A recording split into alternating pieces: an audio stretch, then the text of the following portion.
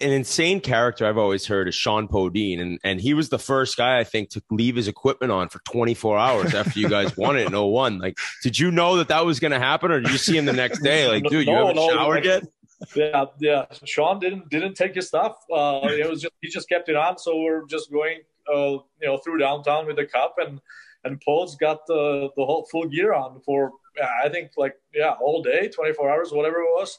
Yeah, it was absolutely beauty.